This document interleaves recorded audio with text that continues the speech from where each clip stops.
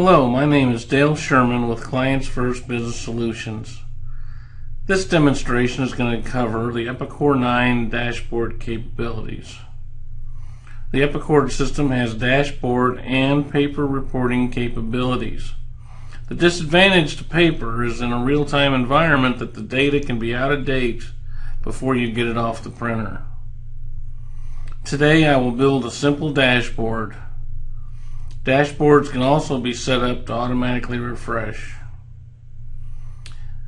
So let's continue.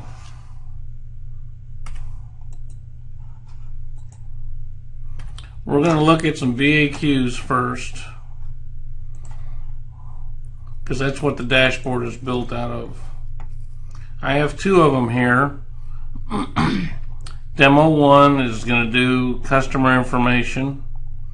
It's looking at all customers with a customer type CUS. There's the criteria to make sure it's only customers. We do not want suspects and prospects on this.